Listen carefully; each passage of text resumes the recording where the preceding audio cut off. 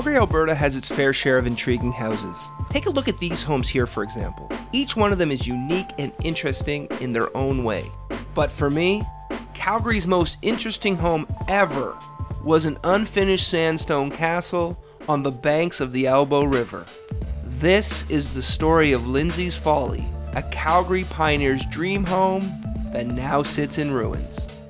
Neville James Lindsay, Calgary's first resident physician and surgeon, originally from Ontario, arrived in the city from Winnipeg in August 1883. 1 year later, he served on Calgary's first city council until 1886. The same year, he became the government-appointed doctor for local Aboriginal reserves.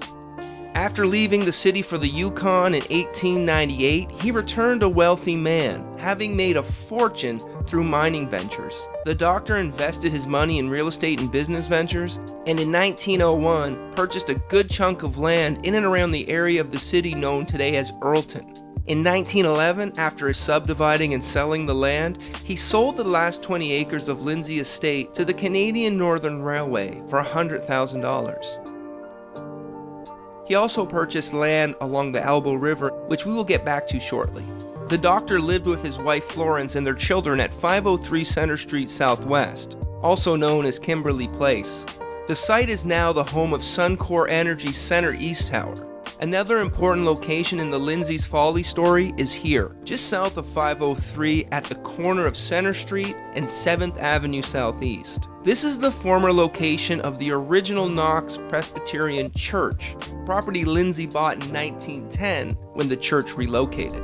Okay, now we can get into the good stuff, the mansion/castle known as Lindsay's Folly, aka Lindsay's Castle, aka Dead Man's Castle, which is of course my favorite name for the property. In 1913, Neville Lindsay began building his nobly proportioned residence on the banks of the Elbow River, just below the present-day community of Park Hill. Reusing the sandstone from the demolished Knox Church and red brick, Lindsay set out to build a 12 to 14 room residence with a main floor that measured 4,000 square feet.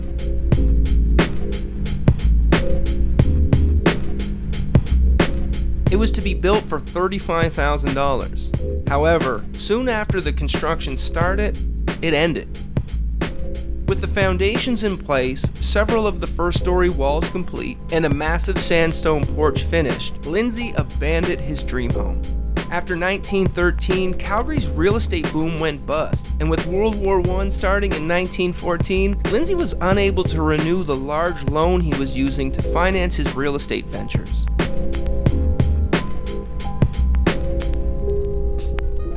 It was also rumored that the land Lindsay was building on was unable to support the massive house, and that's why he ceased construction.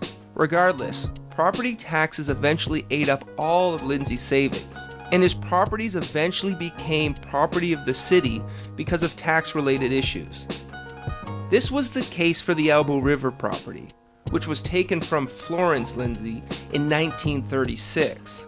11 years after Dr. Neville James Lindsay passed away. Florence passed away a year later, and the site's structures eventually collapsed, and the sandstone was raided by locals.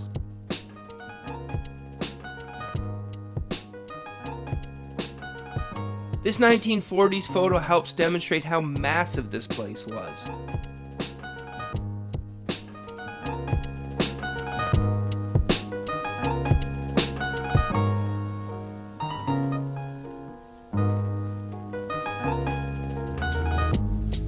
Calgary Pioneer Dr. Neville James Lindsay was laid to rest in the Union Cemetery in 1925.